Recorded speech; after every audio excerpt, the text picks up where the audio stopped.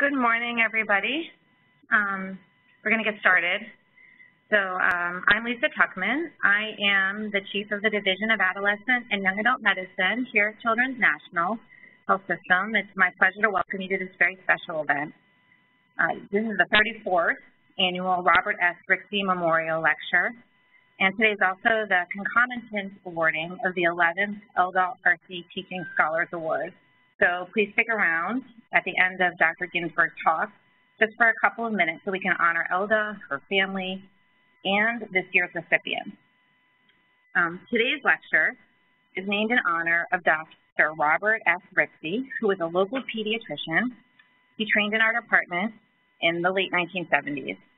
And after finishing his fellowship in adolescent medicine, he joined Dr. Sullivan and Ryan in practice in Alexandria, Virginia, where he quickly established himself as a valuable resource in the community and as an advocate and spokesperson for adolescents.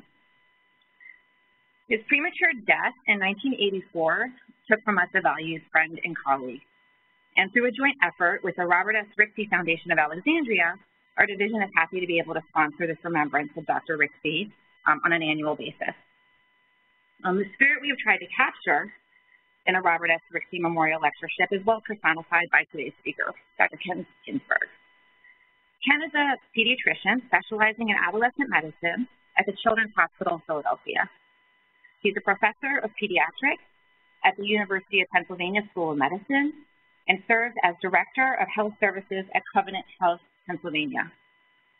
He is co-director of the Center for Parent and Teen Communication, and he practices social adolescent medicine, medicine that pays special attention to prevention and the recognition that social context and stressors affect both physical and emotional health. He co-developed the Teen Center model, which is a mixed qualitative-quantitative methodology that enables youth to generate, prioritize, and explain their own ideas. He has more than 140 publications, including 35 original research articles, clinical practice articles, and 5 books. Dr. Ginsberg is co-editor and lead contributor of the multimedia toolkit, Reaching Teens. It's a strength-based communication tool. The book is called Reaching Teens, Strength-Based Communication Strategies to Build Resilience and Support Healthy Adolescent Development. And a lot of us in adolescent medicine use this religiously. This comprehensive toolkit allows youth-serving professionals to apply the integrated principles of positive youth development, resilience, and trauma-informed care. He consults widely on resilience-building strategies with youth development and service organizations, including Boys and Girls Clubs of America, Covenant Health International, and services for military-affiliated youth and families. He's been a formative mentor for me and for countless other colleagues, adolescent medicine fellows, residents, and medical students. And this morning, Dr. Ginsberg will provide an overview of building strengths for all youth, including those who are marginalized or who have endured trauma. Ladies and gentlemen, our 34th Rixey lecturer, Dr. Ken Ginsberg. Good morning. What an honor it is to be here and to be able to spend the day with Dr. Tuckman's division, and what an honor it is to literally stand in the shadow of one of the giants of adolescent medicine, Dr. D'Angelo. I don't know if you know this, but he literally is one of the designers, creators, and shapers of my field. So I'm humbled and a bit intimidated. With that said, and to watch one of my mentees become a division head is a joy beyond description. So I want to focus on one word. First of all, is this on? All right, I want to focus on one word in the title. I want to focus on the word all. And the reason I want to focus on the word all is because the fact is that there are certain people who are deserving of more focused attention and an intenser and higher level of resources. There's no doubt about that. But in the current divisive environment, if we focus only on those young people without coming up with interventions that actually elevate all youth, we will lose. So as I talk in just 1 hour talking about how to build resilience in young people, I want you to think, is there anything that I'm saying that actually wouldn't apply developmentally for all youth? And the answer is no. All right? Look at this child. Allow yourself to see his face, right? So this kid has the same crinkles between his nose and his eyes that one of my daughters, Tali, has, that could make me do anything, all right? So this kid is the screensaver on my computer now, right? Because in this kid's face, do you see joy? Do you see it? Do you see hope? Do you see possibility? Do you see a reminder of why we do what we do? So there's no task that I don't begin with this reminder of hope, joy, possibility, and the reason we do what we do. This kid's on a refugee boat. This kid was on a sinking boat that was just picked up by the Italian Navy. I don't know what happened, but I know they got cold and wet, and I know that from the blanket. I don't know what happened in his life that made it so that the family decided that it was worth risking their lives for a better life. I don't know what happened, but I do know that this young man has already endured more than I've endured in my lifetime. I know that this man is maybe an hour or so away from seeing things I've never seen, probably people screaming, people terrified, and yet I look at his face and I see joy and possibility. What is this picture really about? What's really this picture about? Is it about, yes, it's about resilience, but from where does it come? Does it come from the child? It comes from the adults surrounding the child. Look at this picture, and what this picture is really about is about human connection, about human protection, about the power of loving, caring adults in the lives of children. That's what it's about. If you get that, emotionally, spiritually, and intellectually, you get everything I could possibly teach. So I do up to 5-day talks. In less than 1 hour, I'm going to whip through a few objectives. The first thing I want to do is I absolutely want to focus on trauma-informed practice, but I want to do it in the context of positive youth development and resilience. Because make no mistake about it, if we only focus on childhood trauma, we run the risk of undermining young people. We now understand that the body, the brain, the behavior, and indeed genetics is influenced by what happens to you in childhood. And it's just powerful, and we stand at a moment in history that we could really make very dramatic changes based on an understanding of this. But if we don't do it right, it's going to backfire terribly. It runs the risk of making human beings believe that the worst thing that ever happens to them defines them and defines their children. We run a risk. So we've got to integrate models. Next, we're going to very quickly talk about how to work with human beings so that you eliminate shame from your interaction and you begin to build confidence within them. We're going to talk about how not to undermine confidence, which means we've got to turn off the adult model of communication, which is based on lecturing. And we've got to come up with a different model. We're going to talk about giving control back to people who have lost control over their lives. And then finally, we're just going to touch on managing stress. Because everything that you fear in adolescence, all of the behaviors in adulthood as well that you want people to avoid, whether it's sex out of the context of a relationship, whether it's cutting, whether it's eating disorders, whether it's violence, whether it's drugs, all of it works. It all feels nice. And telling kids what not to do has never, ever worked. What does work is helping people understand what to do. All right, so for the adolescent medicine folks, I'll be spending the morning with a deeper dive into all these subjects. Right now, I just want to present them. All right, so there's a balancing act. We've got to integrate models between positive youth development, resilience, and trauma-informed practice. PYD. I can spend 2 hours on it, but in a nutshell, what it's about is about what is our goal. And this sentence is what changed my life when I was at your stage, right? Because I was medically trained, right? And that was about figuring out a risk, giving 4 to 5 reasons to tell people to change. And it never made any sense to me because it was never good enough for them not to do drugs. It was never good enough for them not to become pregnant. Problem-free is never your goal, Karen Pittman says. The goal is to be fully prepared. And then the question is, how are we going to define success for, again, that word, all young people? The first thing that we have to do is we have to stop looking at the children in front of us, because when you look at the child in front of us, you make mistakes. You end up looking in the short run, and you end up thinking about primarily their happiness and how they're doing in school, which is important stuff. What we have to begin doing is looking at every child and imagining the 35-year-old and thinking, what are the ingredients that you need to put into place in order to make that 35-year-old be a successful being, prepared to lead us into the future. And then we begin looking beyond happiness, and we begin looking at meaning and purpose. We begin looking at creating someone who's compassionate, committed to repairing the world, who learns to walk down the street and rather than avert their eyes, understand that something created the circumstance of the individual for us. You need people who are hardworking, who have tenacity, who have grit. You need people who are creative and innovative, people who know how to collaborate, people who can take constructive criticism, people who understand the power and necessity of diversity. And you need people who are resilient, right? Because while we wish we could wrap kids in downy quilts, it's not possible. Let's talk about resilience. Resilience is the ability to overcome adversity. It's the capacity to bounce back. If you understand what I'm going to show you now, you begin to understand the biology of resilience, of trauma-informed practice, as well as an introduction into how I work with somatic patients. To understand resilience, what you have to understand is that resilience is a response to stress. To understand stress, what you have to understand is that stress is designed into us so that we can be prepared to run from a tiger. Because 50,000 years ago, we were all in the jungle.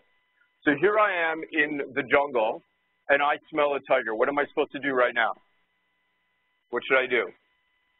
I should run. So the first thing I got to do is I got to jump.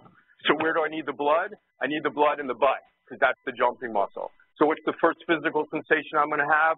Butterfly. Why? Because that is the blood rushing from the belly, where 50% of it is when you're just chilling, to go to the butt so you can run. Isn't that cool? Right? Then your heart beats fast. Why? So you can pump that blood. You breathe fast. Why? So you can oxygenate that blood. You sweat. Why? So you can cool off while you are running. Your pupils are big. Why? So you can jump over the log without, tripping so that you don't get eaten. And you can't think clearly during times of maximal stress. Why is that? So scientifically, it's because your blood is in your amygdala instead of your cerebral cortex, right? That's why. But less scientifically, it's because you're not supposed to turn to the tiger and say, I don't know, can we work this out? Nor can you feel. Nor can you feel fully when a tiger's chasing you. Why? Because you're not supposed to turn the tiger either and say, can we talk about what it feels like to you to want to eat me? So you cannot think, you cannot problem solve, you cannot make decisions, and you cannot empathize during times of maximal stress.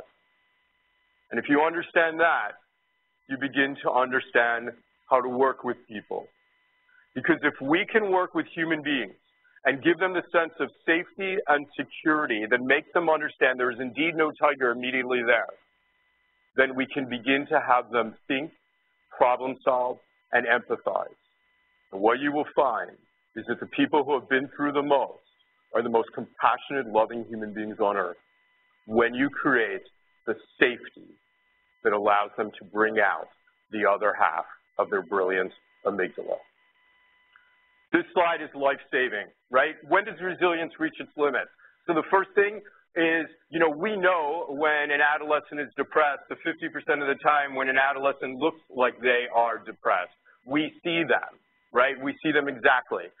So if you smell, if you're losing weight, if you're gaining weight, if you're sleeping too much, we get those kids. Indeed, if you're sad, we don't miss those kids. You know who we miss? We miss the 50% of kids who, when they're depressed, are angry. And right here in this bullet, that is the school-to-prison pipeline right there.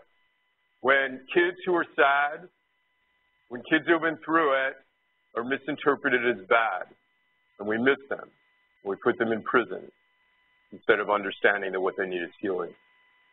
The bottom line of resilience, what all the research says from 60 years, is that the kids are going to be all right when adults believe in them without condition and hold them to high expectations. What does it mean to believe in a human being without condition? It doesn't mean that you say, like, Johnny, it's okay to do drugs. What it means is that you are committed to not going anywhere. that you will stand beside the child. And what does it mean to hold to high expectations? This isn't about grades or trophies or sports. What this is about is seeing people for all of their character, for all of their compassion, for all of their goodness, and never stop seeing them, despite the behavior that might be standing before you. This is the 7 C's model of resilience. This is the American Academy of Pediatrics model. This is mine, but it's stolen from and synthesized from the people down here. And you're going to see your 3 C's interpreted in my 7 C's.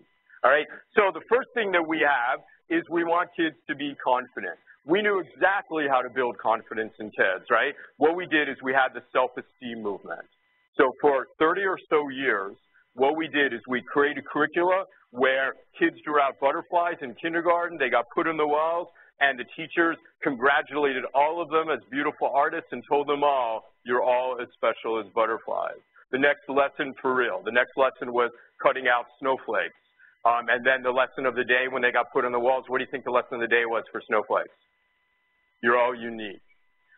Coaches were taught not to criticize kids. Parents were taught to praise their child's every interaction. Look at you, Tommy, you're coming down the sliding board. You are so brave and smart and handsome too. Look at you, you're doing it, you're doing it. Never giving credit to gravity. Look at you, Tommy.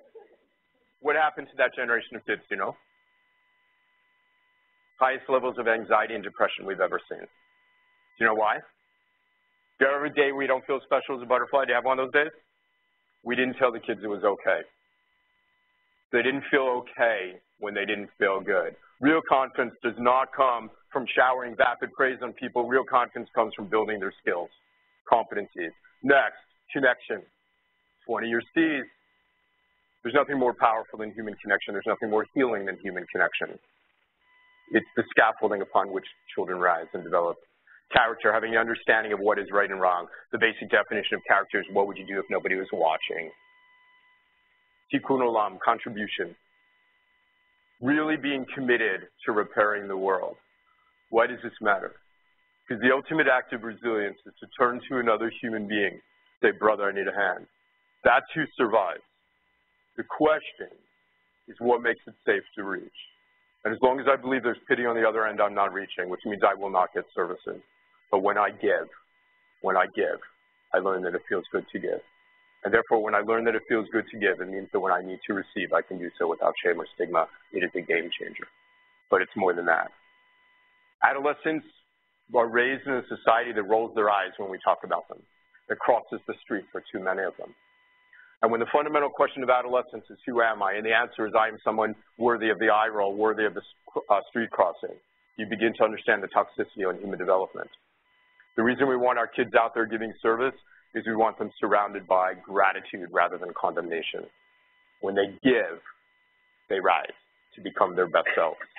Coping. We're going to talk about this briefly later, but the bottom line is telling people what not to do isn't what works. And finally, control. I either believe that the world happens to me and that I am just powerless along my journey, or I believe that the actions that I take make a difference. And where does this begin? This begins with parenting. If you were raised by a parent who says, you'll do what I say, why?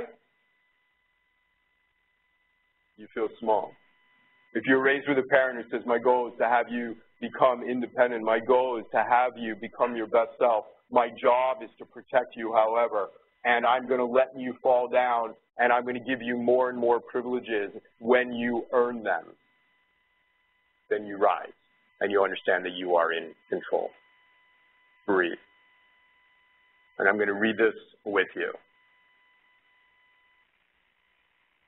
Once upon a time, a town was built beyond the bend of a beautiful river. Children were playing beside the river when they noticed 3 bodies in the water. They ran for help, and the townsfolk quickly pulled the bodies out. One was dead, so they buried her. One was ill, so they took him to the hospital and nursed him to health. The third was healthy, so they placed her with a family who cared for her and took her to school. Every day, bodies came floating down the river, and every day, people tended to them, taking the sick to the hospitals, placing the healthy with families, and burying the dead. This went on for years. The townsfolk came to expect the bodies, and they developed elaborate systems for recovering and attending to them. Some were generous, and a few gave up their jobs to do it full time. The town developed pride in its generosity and efficiency in its body tending. However, during all these years and despite the effort, nobody thought to go upriver beyond the bend that hid what was above them and find out why the bodies came floating down the river. Folks, in 2018, we're at a place in history, in human history, where for the first time we understand where the bodies are floating down the river. We've always known that bad things ran in families. We always know that bad things ran in communities. Then we came up with the only understanding that could explain it, which is that there's something wrong with these people. The othering of humanity, the most destructive force we have all endured. And now we hold the potential of understanding why discrimination, inequity, and oppression creates bad things. So we're going to talk about trauma briefly. I know you had a talk on trauma last week, so I'm not going to revisit, but suffice it to say that we know that what happens to you in childhood holds the potential of harming your body, your brain, your behavior, and indeed your genetics. We know that it holds the potential. That is profoundly important, the words that I just said. Because let me tell you that as this is being taught in communities, I'm all over the place. And what I'll tell you is as it's being taught, it's not being taught correctly. Because non-medical audiences don't understand the concept of relative risk. And when you tell them they're more likely to get cancer, all they hear is, I'm going to have cancer. When you tell them about epigenetics, all they hear is, I've given my children cancer because of the worst thing that happened to me and because of my historical oppression, right? It's backfiring. We have to do much, much better. But let me tell you, the reason that I am in this movement is not, so these are the adverse childhood experiences: emotional abuse, physical abuse, sexual abuse, being neglected, substance abuse, mental illness, domestic violence, incarceration, parents being divorced, or parental abandonment. These are the original ACEs, right? Followed up, what we realized is that there was a lot of things missing from those original ACEs, all right? We, like, where is poverty? Where is racism? Where is being there when your brother got shot? It's not there. Furthermore, when you go back, the original ACEs, they only measured you up until a high score of 4, right? So all the data we have is with a high score of 4. I have to tell you, I've never met a 4. At Covenant House, my kids are 9, 10, 11s. If you go with the expanded ACEs, they're 12, 13s, and 14s, which means we don't even know the extent of the effect that we are having. But all of this bad news is not what brings me to the movement. Yes, it affects the body, brain, behavior, and genetics. This is why I'm here. Because there's a parallel body of research that says that all of that stuff is true unless you have a loving adult alongside you, primarily Jack Shonkoff, but a lot of other people's research as well, right? That if you have a powerful, loving adult beside you, then all of these bad things that happen to you will not necessarily happen to you. Do you want to know the science behind this? Someone say yes. All right, here's the bottom line. So here I am in my jungle chair, and something terrible happens to me. I'm literally about to get eaten. That is adrenaline. Adrenaline, I either run or I get eaten. But what about when it is not a real tiger? What about when it's my daddy in my bedroom? What about when it's pervasive poverty? What about when it's racism and unconscious biases that you have to navigate on a daily, perpetual basis? What about then? Then I can't just run. Then what happens is I have to be ready to jump at any time, in any moment, in any direction. What do I need my blood pressure to be? High or low? High. What hormone keeps my blood pressure high? Cortisol. Cortisol makes me eat different food, drink different amounts of water, eat higher levels of salt. And what this does is it changes my endocrine set points and even my epigenetics. That's what it does. All right? So this is mediated through cortisol. So we know that. And we also know that the grandma protects you. We don't know why, but I'm going to tell you what I think. So we're now in Ginsburg theory, meaning taking two different bodies of science and putting them together before I can prove it. Okay? But we know the grandma is protected. Why? I believe it's because when the grandma looks at you and says, Ken, if your daddy comes home drunk, you're sleeping with me tonight. If you're not going out of those corners, those boys tell you, tease you, you tell them your grandma said no. Then what happens is I borrow her hypervigilance. I do not need to mount my own cortisol because I borrow my grandma's. That is the power of love. What else do we know about these grandmas? We know that they die too soon. We know that because they absorb the pain of the community. They have to raise their own levels of cortisol to such a high level that they sacrifice. And here's the thing. Everyone in this room is being raised to be a grandma or grandpa. That's who we are.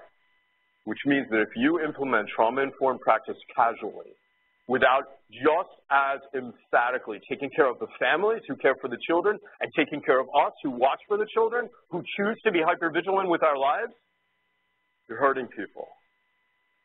This cannot be implemented casually. The world has always averted their eyes as a coping strategy. We choose not to, thank God for that. But if you are going to be someone who does not avert your eyes, you better understand that you are also deserving of focused attention. Unless until when?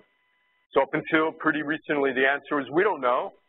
We don't know, but gosh, all of the resources. So I've actually had this debate at the United Nations, right, about do we focus on children or is it worth putting any focus on adolescents? And the answer clearly is that if you focus on early childhood, you can stem the changes in the body, the brain, and the behavior. We know that. But what about the adolescents? Now we can say yes. I want you guys to go and look at this. This is Nature. This is February. This is about the beginning of synthesizing this work with epigenetics. And what becomes incredibly clear is that we can change adolescents' genetic potential up until right the time they have the babies. And you know how they largely know this? By studying sperm. Isn't that cool? The men seriously matter. All right? So what does it do to your brain? There are three key elements of the brain that are changed. Let's focus on two.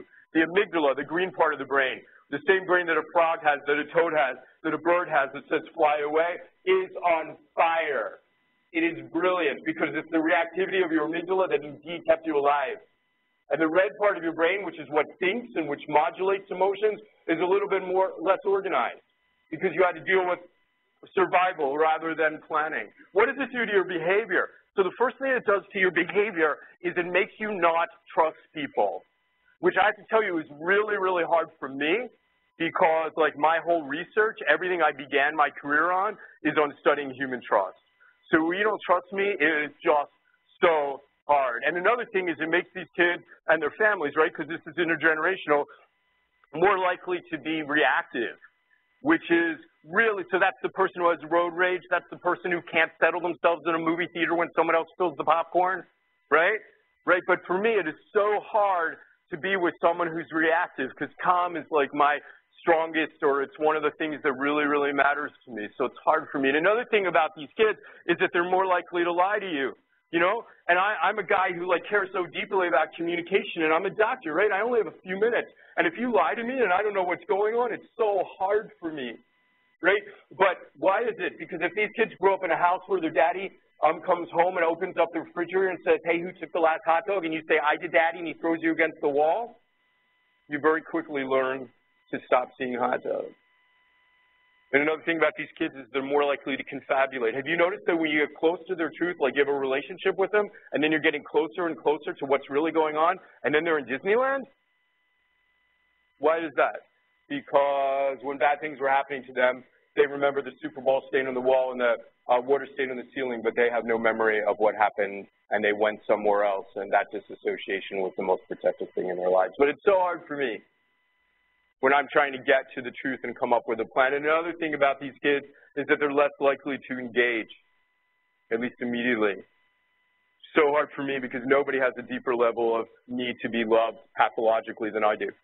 Right? So when I don't get the affirmation that I need, it's so hard. Do you see how hard this is for me, right? So I'm not getting the truth that I value. I'm not getting the calm that I value, the trust. It's so hard if I thought it was about me. Trauma-informed practice begins with knowing what is about you and what is not about you. The only thing that heals between human beings is love. That's it. There's nothing else. And we're going to actually define love in a few minutes. And I don't have the capacity to love when I become offensive. And the first step towards my becoming offensive is becoming defensive. And if things are throwing at me that have nothing to do with me, but I take them personally, it triggers my defensiveness, which makes me offensive and reactive, and I cannot heal. So what we want to do is we want to be radically calm, which takes some self-talk, guys. Seriously, I'm going to tell you a little secret. You know how I said I value calm, and I'm really ridiculously calm. In the worse and more complex the setting becomes, the calmer I become. And you know what? I'm totally faking. It's not who I am biologically, genetically, spiritually. It's all self-talk. It's all talking myself down, reminding me that what I am seeing is not about me, all right? Because when we are radically calm, we do not trigger traumatic-based behaviors. It is the key to de-escalation. It is critical to anticipating a problem, and it is the path to elevating compassion. Let's go there. Trauma does not break kids, nor does it cause brain damage. I will tell you right now that foster care families are less likely to take teenagers. The reason is they're saying, don't give me a brain damaged child, because the science is backfiring. We get all excited about understanding the adolescent brain and understanding the effect of trauma, and we have no idea how people hear it. And people hear it, don't give me a brain damaged child. These kids come to the world with a different kind of credential, right? They have a brilliant amygdala. Their reactivity is what's allowed them to survive. And when we create a state of calm for them, and they don't need to trigger their reactivity, the brilliance of the other half of their amygdala shows, because that is also at the root of compassion and of positive emotion. And when we create the kind of setting where kids can really be themselves and feel safe, my kids, if I was in a desert island, I'd rather be with my kids than anything else. Why? Because they have a protector's brain. You ask these kids what's going on in their lives, they'll say to you, I have an anger problem. It's what they've been told. And they've been given labels like oppositional defiance disorder and conduct disorder, and my personal favorite, intermittent explosive disorder. The girls all think they're bipolar. The boys have been told they're schizophrenic, right? So here's the conversation. Then let me ask you a question. Do you see problems before other people do? Always. You got a little brother or sister? Both. Yeah? You watch out for them? Absolutely. What happened to me isn't going to happen to them. Do you have any friends? Not many, mostly associates, but a few. Well, how would your real friends describe you? They would say that I get that. They would say, like, I've been told I should be a counselor. Yeah, and you watch out for them? Absolutely. We're like family. Am I describing our kids? Like, this is word for word what they're saying, right? Yeah, and if you see trouble before other people see it, are you going to do whatever it takes to stop it? Absolutely. Dude, I don't know you, but I know that there's some very special stuff about you. And I know that if I was in a desert island, I'd want to be with you because you see problems and you protect yourself from them and you care very deeply. You have a protector's brain. And I don't know you, but I know you've earned it. And that is your gift. That is your superpower. That is what you bring to the world. Your challenge is knowing when to keep your cape tucked in, right? Your challenge is knowing when to bring out your superpower and when to actually know that you're safe and that you don't have to be there. That is literally life-changing for kids. I work with street and gang kids. That's what I do. Kids who have been exploited, and I'm telling you, they just break down crying at the concept of not being labeled, all right? Here are the three key principles of trauma-informed practice. Number one, knowing what is about you and what is not about you, which we discussed from the sanctuary movement, Sandy Bloom, changing your lens from what is wrong with you to what happened to you. And third, giving control back to people from whom control has been taken away. This is the Boys and Girls Club motto. I'm their resilience guy. To enable all young people, especially those who need us the most, to reach their full potential as productive, caring, responsible citizens. Here's what I'm going to tell you. The kids who need you the most are the ones who push you away. Kids who need you the most are the ones who have no idea that an adult is capable of helping them wipe their nose. Not the cutest kids. It's not the most engaging kids. And for people like us who care so much about human affirmation and human connection, it makes us in some ways least ready to do trauma-informed practice. Because the kids who need us the most aren't giving us the things we need. Tie it together just in like 22 minutes, right? Behavioral change, forward and backward movement. A few steps forward, a couple steps back, a few steps forward, a couple steps back, a few steps forward. Where am I right now? Forward.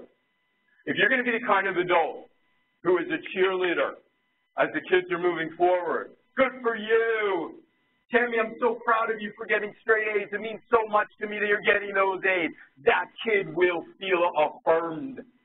That kid will love you. But you'll never know when her grandma dies and she drops out of school. You'll never know. Because you have predicated your relationship on forward movement. And when you predicate your relationship on forward movement, you will never be there when the kids move backwards. Tammy, thank you for telling me what's going on in your life. I'm so proud of our relationship. Flip the script to maintain the relationships during both forward and backward movement. Behavioral change, several steps. You know, this is Ginsberg guys, meaning dumb it down from all the behavioral change models. First, you have to be aware. Second, you have to be motivated. Third, you have to have skills. Fourth, you weigh the risks and benefits and to decide whether or not you're going to move forward. And then finally, will you maintain the behavior or will you not? And that is based on what are the pervasive views of what people like you are supposed to be. Which means when we fight for justice, we fight for changing the milieu in which teenagers are described so that when they walk down the street and they say, who am I supposed to be, they get the right answers. That's key to making it. Pre-contemplation. People haven't even begun thinking about it. So what do we do in all of our wisdom when we think about pre-contemplation? We say, gosh, if the kid hasn't thought about it, then they must lack knowledge. Let me bestow knowledge upon them. Dead wrong. All right? What's happening is that shame and demoralization is preventing action, and confidence is what gets it started. What are we going to do? We're going to talk to kids in a different way. This is the field of a kid's life. This kid is smoking marijuana, which is terrible for brain development for adolescents. This kid is selling marijuana, which is terrible not only for himself, but also for his community. And this girl wants to become pregnant. And she's only 15 years old. Does she not understand intergenerational poverty? Like, doesn't she get it? So what do? We wrap our hands around the problem, and then we tell them how to change. Young man, do you not understand that marijuana will fry your brain, make you grow breasts, and shrink your balls? All of which is incidentally true-ish. And how does she respond? Thanks, Doc. Why was he smoking in the first place? What was he trying to become? Numb. He's trying to become numb. He was smoking because of the depth of his sensitivity. And me telling him his balls were going to shrink didn't help.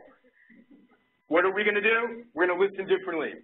We're going to listen for something that is behaviorally operational, something that the kid possesses. We're not going to bond with kids by talking about the Eagles or the Capitals, right? That's not what we're going to do. We're not going to bond in that way. We are looking for what is already good and right in the human being in front of you, the kid who is resilient in the context of a life that would have destroyed you, the kid who's compassionate despite the fact that he was shown none, the kid who has insight beyond his years. You're looking for what is already good and right. Because when you are going to counsel a kid, counseling 101, I love you. This is, but without using the word love because that's creepy. Okay, I love you. This is what I feel about you, that you possess, your strength, heart, stomach, but I'm feeling worried about you. Head. I'd love to join with you in your plan, where you are the expert in your plan, based on what you already possess, but where I know how to facilitate. Hand. How can I support you moving forward? Heart, stomach, head, hand. Students, get out of your head. Return to your instinct. If you do that, you'll be able to heal kids. Because when we use this model, based on what is already good and right, we overtake the field of risk. Love is seeing someone as they deserve to be seen, as they really are, not through the lens of the behaviors they've sometimes needed to display. Important that we understand what this is, because then we can begin codifying and measuring what we do.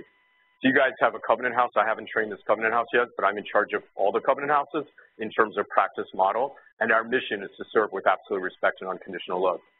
What does that mean? It's got to mean something for me to be able to measure it, for me to be able to replicate it, for me to be able to say that this is the difference we're making. This is what it is. Seeing people differently, without shame, without stigma, as they deserve to be seen. Not based on their labels, not based on their behaviors. In the case of our own children, not based on what they're producing. Control.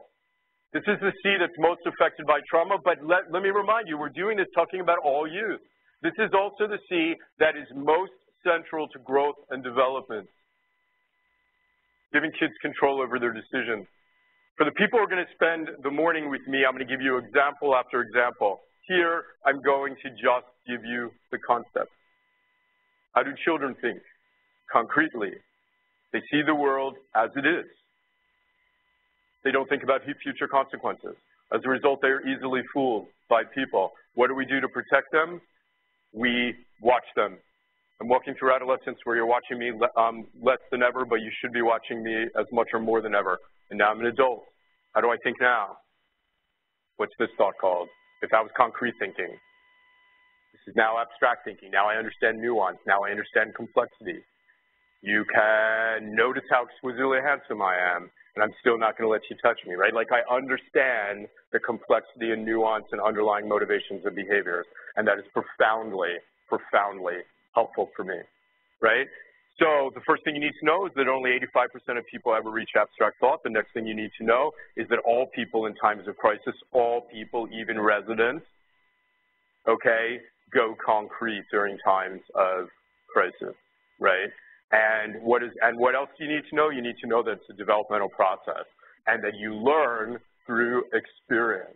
So the first time that someone comes up to a 15-year-old girl and says, I love you, she usually doesn't say, I question the veracity of that statement, right? You learn through experience. And gosh, we know that, but it's so hard to let kids learn through experience. It's just so hard. So what do? We tell them. Don't you know that what you're doing right now, which I'm going to call behavior A, could easily lead to consequence B? I never imagined my little girl doing consequence B. Now I wonder what's between the ears besides cobwebs. If consequence B happens, you're more than likely to go on a consequence C, which you never would have done if you didn't begin to hang out with Lisa, whose own mother doesn't love her and you're letting her influence you. If consequence C happens, you're more than likely to go on a consequence D, more than likely to go on a consequence E, which you've never even thought about, which could lead easily to look at me, young man, when I'm talking to you. Consequence F, which could lead to consequence G, slippery slope down to consequence H, which more than likely is going to go to consequence I. And you know what happens if consequence I happens, do you? You die. And what does the kid hear? Womp, womp, womp, womp, womp, die. Because this is the mathematical structure of the lecture. This is the mathematical structure with which adults classically communicate with kids. There are all sorts of mysterious variables that intervene with each other, interface with each other in a way that we barely understand, creating an outcome that's predictable, right? Nobody understands what we're saying. We are because it is too abstract. So when you're talking to someone in crisis, when you're talking to someone who's not particularly bright, or when you're talking to someone who just is an adolescent and doesn't yet have the brain that can understand this, we disempower them. The secret to communication is I don't have to teach you new stuff. I need to teach you how to change the mathematical structure of your communication. It's a simple third-grade math. Huh, you're thinking about doing behavior A. I hear you. But I worry sometimes that leads to behavior B. Now, tell me what you're going to do to make sure that behavior B doesn't happen. You guide, you facilitate, you listen. And when the kid is at B and only when the kid is at B, you take them to C. And when they're at C and only when they're at C, you take them to D so that they get it, got it, own it. If we become facilitators, understanding that kids are the experts in their own lives, and help them to figure things out on their own, they do not rebel against our solutions, because they're theirs, not ours. Resilience. It's about learning to cope in a positive way with life's inevitable stressors. And we do our greatest good by raising kids with a wide repertoire of positive coping strategies. And make no mistake about it, people who can choose positive coping strategies gain control. Here's the model. Stress is incredibly uncomfortable. It makes you sweat, it makes you smell, it makes you not be able to think clearly. It's so uncomfortable, you got to do something about it, right? You got to do something about it. And doing something about it is called coping. Now, there are positive ways of coping and there are negative ways of coping, right? And the negative ways of coping, if you interpret that as, gosh, they're negative, meaning they don't work, then you're missing the point. They actually work really, really well. These are quick and easy fixes.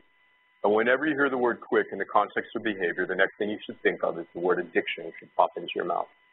This is cutting, this is drugs, this is sex out of context of relationship. They're negative not because they don't work, they're negative because they work so well that they increase the cycle and harm people's lives.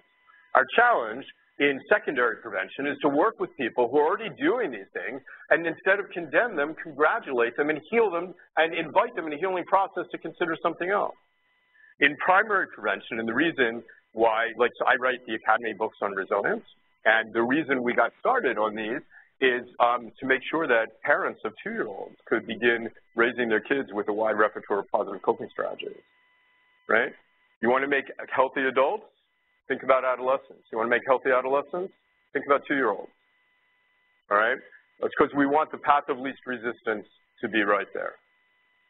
So, for the people who are spending the morning with me, I'm giving you a comprehensive stress reduction plan. By the time we're done, you will be able to work with the kid and work on all the things that are based on evidence.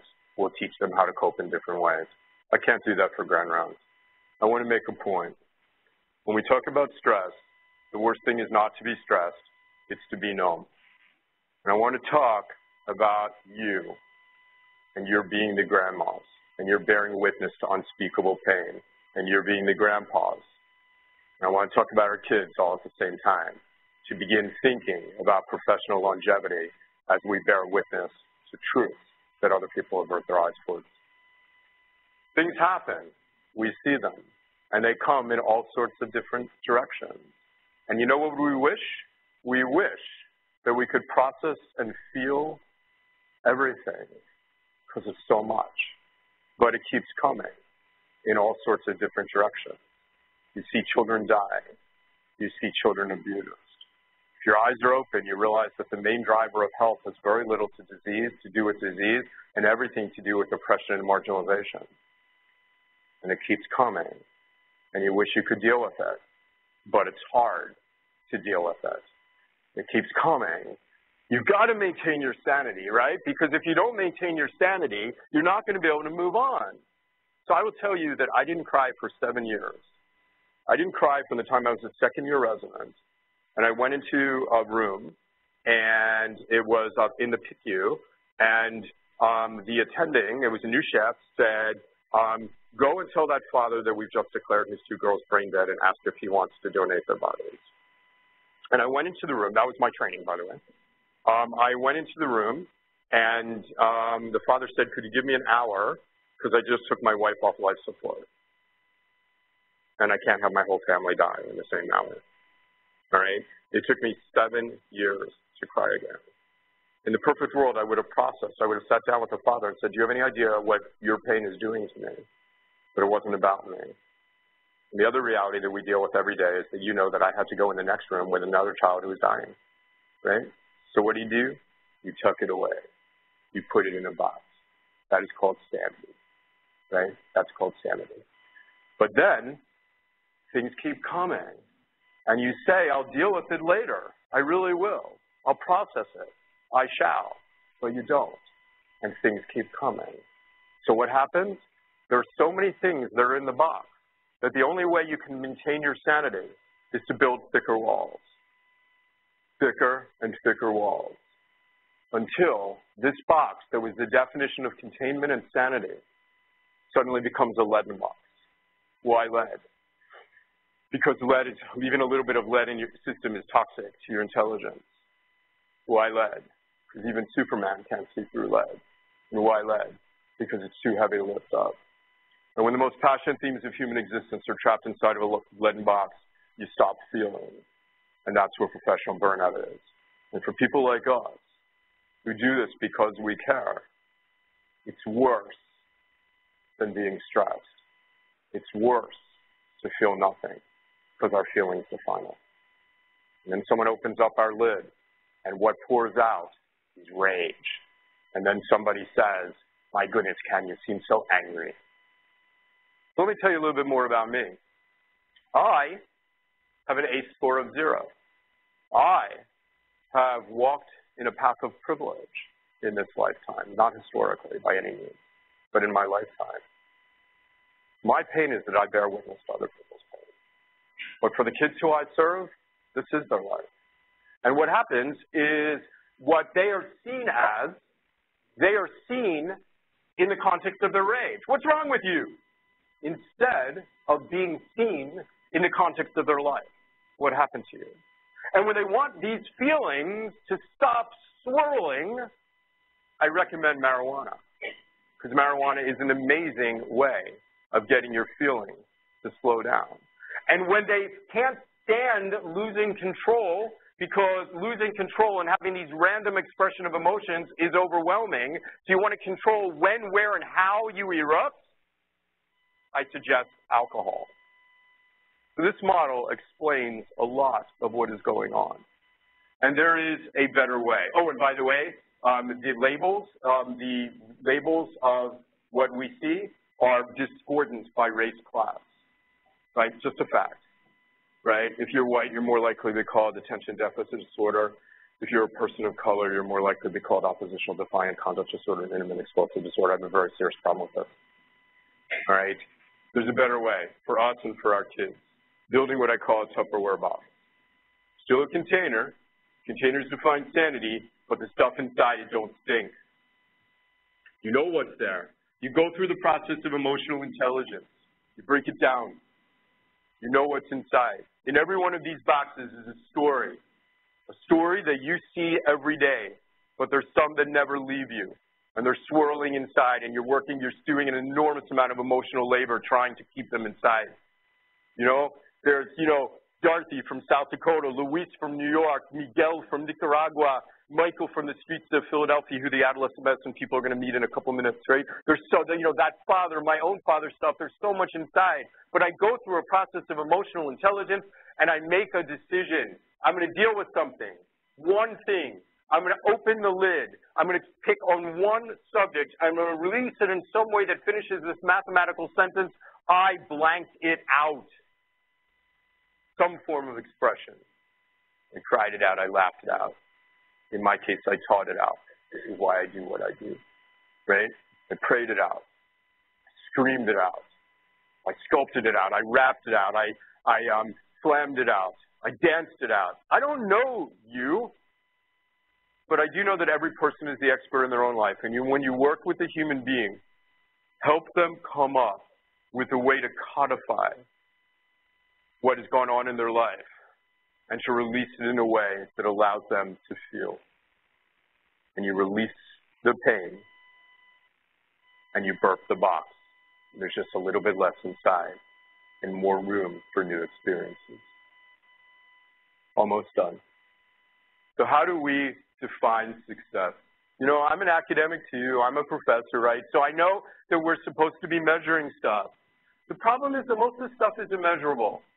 That's the problem, guys, right? So go ahead, measure housing, measure pregnancy prevention, all of that, that's great. But understand that what we're trying to do here is prove that adolescents are capable of healing from trauma. Understand that the best thing that you can do in a human interaction is to prove that people are worthy of trust. Hang out with me, make me feel like you're worthy of trust. It's not going to affect my life. My life has been good. Work with someone who has been exploited and show them that you want nothing in return. Over the long term, it's a game changer. Why do we love? We love so that young people know that they're worthy of being loved. We want to make it so that our youth are going to be more likely to pass along our love to their children and thereby break the cycle of trauma and oppression. We want to create the state of adolescent health that assures they're going to provide the optimal templates upon which to create the next generation. This science that's backfiring is also literally spiritually inspirational. We know that we can change a life and change their genes. We know they'll create different children when we do so. By making it so our young people can feel again. By creating the kind of environment where staff never forgets how to feel. So at the end of this talk, you're like, oh my God, I have so much to do. So many things on my plate, so many forms to fill out, so many epic buttons to punch. Do you have epic? There you go. So many Cerna buttons to punch. All right? So many things that I have to do in primary care. 15 categories I have to do in my 13-minute visit. How can this little man come to me and tell me that now I have to love the children? Now I've got to add that to my list. But what I'm going to tell you is quite seriously that I've added nothing to your plate. We're talking about the plate. The scaffolding upon which we raise kids. The scaffolding upon which we heal. The scaffolding upon which we build the next generation. The power of human connection that sees kids as they deserve to be seen. That holds them to the highest expectation. And that's not going anywhere. Thank you, guys. Have a good day.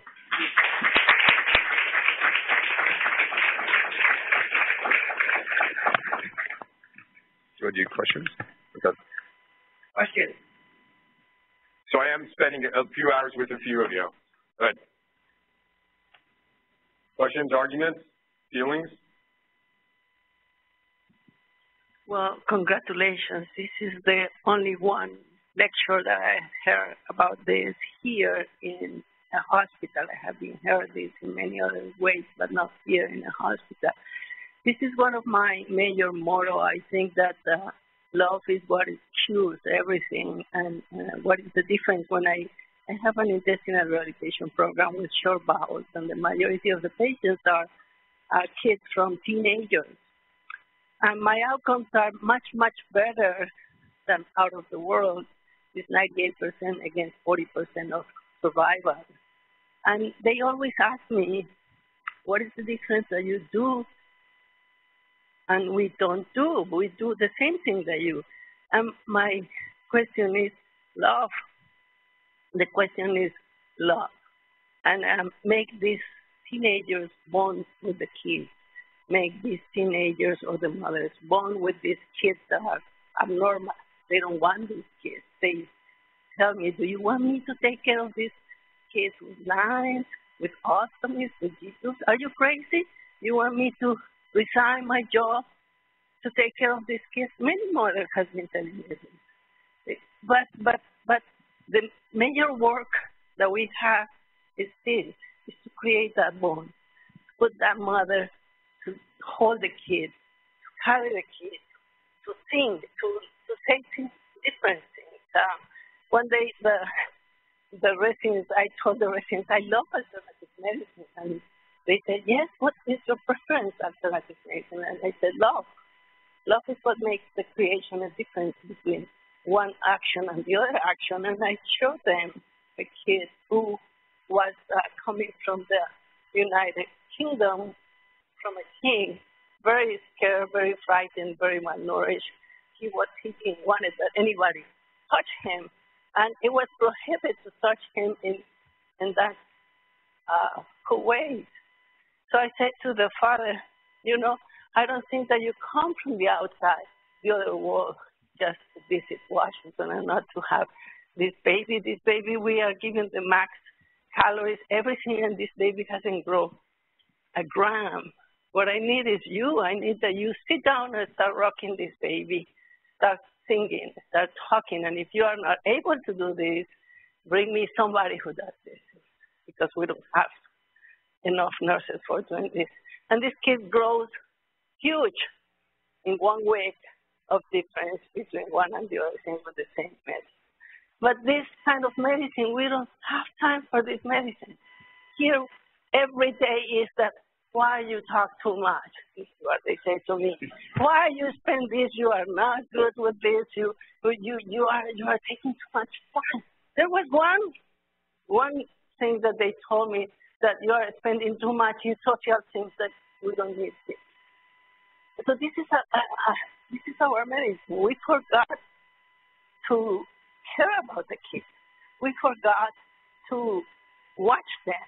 I always tell the residents, the baby tells you what is wrong with them, if you want to hear. Even if they are 1 month, 2 months, they smile, they express you what they need. But you need to go there and talk with them. You need to go there and try to contact them. But our teaching is 12 hours in the computer, 1 second with the baby, or with the mother, or with this or with that. And when you talk too much, you're not productive at work, your RPU, and all the things that they measure you every day. They don't measure for what you are doing. So one question that I wanted to ask you is, how do you measure love? Because here is everything, show me data. This is what the computer here in this environment. Show me your data. Oh, you are saying that it's love? Show me your data. How do you measure love? How do you measure different changes? Do you know how to do this? I asked one psychologist, and she told me that there are people now who are trying to do this, but I need to learn.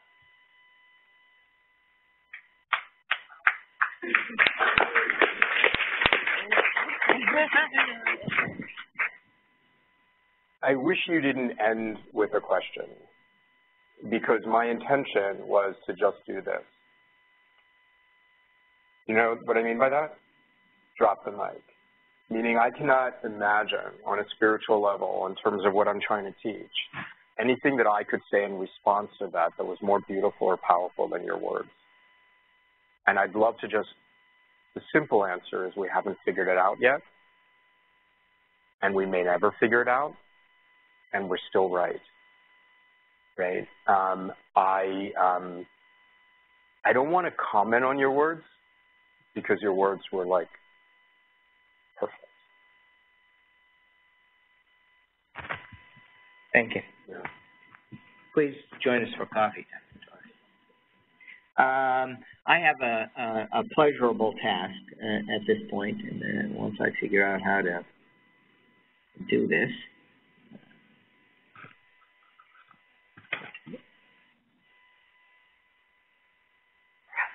Yep, there we go.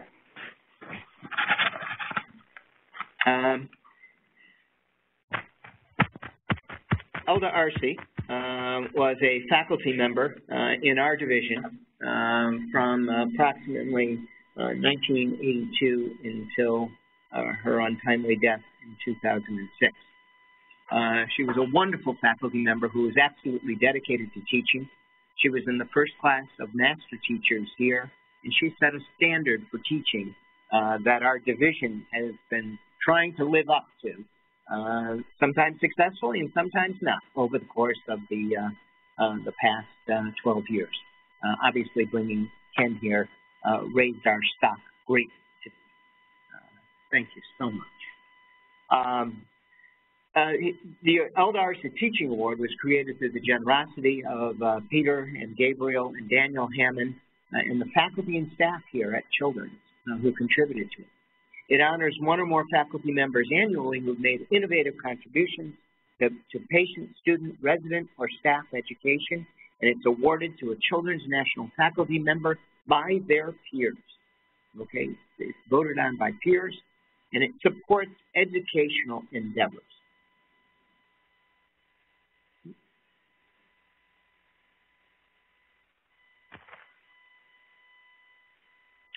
This is the list of Arce scholars from 2007 to 2016, and of course it includes many wonderful teachers. And we will continue to add to this list because we have many wonderful teachers. We are proud to tell you that this year's LRC Teaching Scholars Awards are Deborah Rieger from the Division of Genetics and Kathy Ferrer from the Division of Hospital Medicine. And I would like them to join me. We've actually made one presentation already at the awards ceremony, but this is the ceremony where they actually receive their award. So if you will please join me in greeting Kathy and Deborah and acknowledging them for their significant contribution.